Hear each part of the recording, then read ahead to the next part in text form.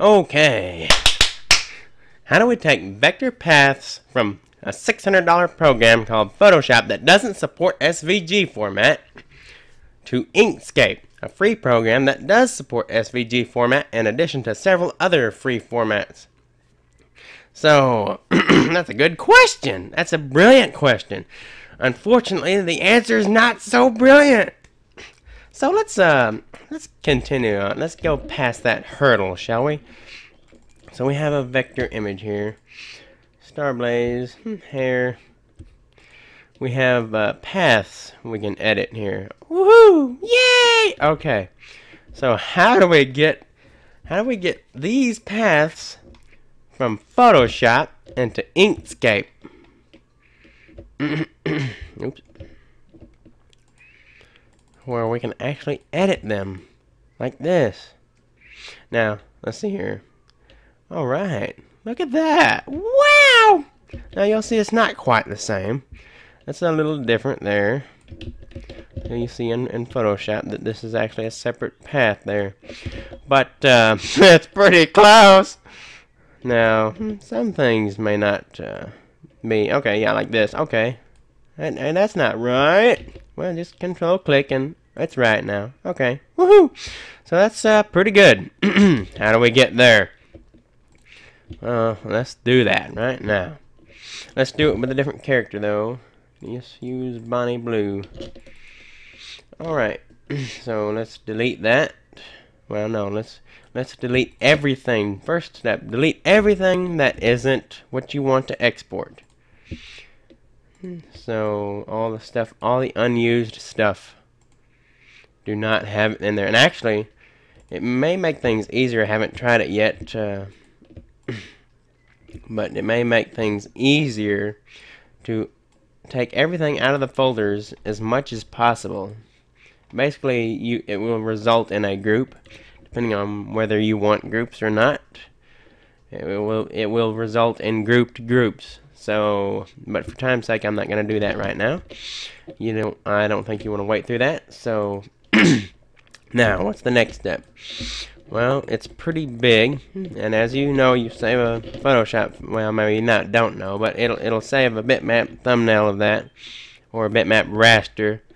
We don't want that, so let's size it down to about a tenth of the size there. We still have all the information, all the vector information remains there. Alright, next step. And you've probably heard of this, saving a PDF file and getting the vectors from it, but maybe it didn't work successfully. At least it didn't for me until today. I fiddled around with it and I got it to work. So let's go to File, Save As, Photoshop PDF. And this is Bonnie Blue. Yes, there's another file there. I've done this tutorial 4 times. Problems every time. Hopefully this will be the good one. Okay, so usually it's set to Acrobat 5. We want maximum Acrobat 8. And I would uncheck Optimize for Fast. We're not going to be reviewing it on the web. So preserve Photoshop editing capabilities, of course. Save it, yes. Alright, good. Now, oops, Inkscape. So we have our file. Let's just drag and drop it instead of going through the funny dialogue. Alright. Looks good. Okay. Alright. Bonnie Blue. Now, if you're wanting to just stick this up against a background inside of Inkscape already, then you can stop there. You're done. But we don't want to do that, right? We want to actually be able to edit stuff. So, well, let's put her on a new layer. Hello?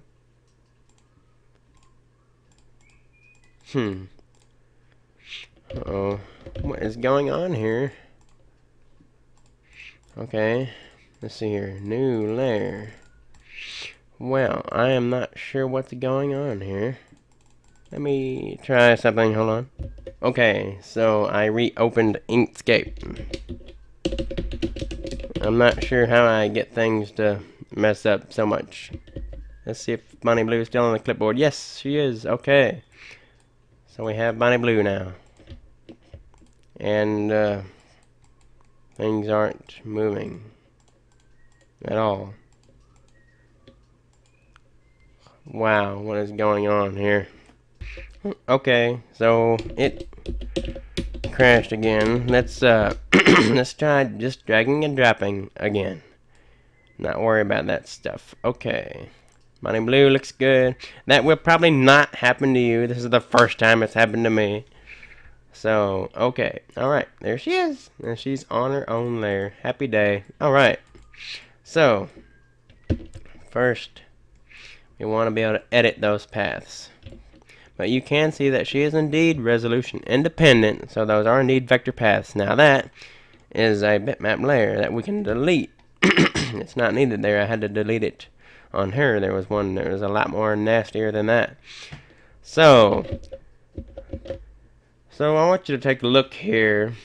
As you probably have seen, what we have are layers with masks. And that's pretty much the same way it puts it into Inkscape here through the PDF. We double click on stuff. We want to edit it. Oh, look, there it is. But we go to node. Oh no, they're not there. So what is the problem? What is the big deal? Well, they're all in groups. They're all masked bitmap layers is what they are. So we go to ungroup. Then we go to release clip. Now we see the actual path. Now we try to select the actual path.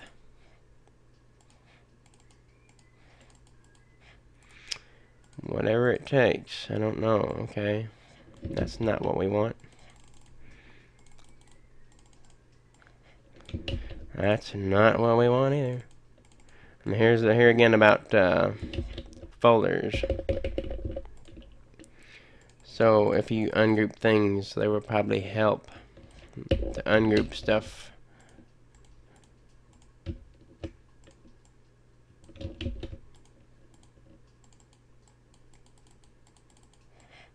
Ah, there we are. Okay.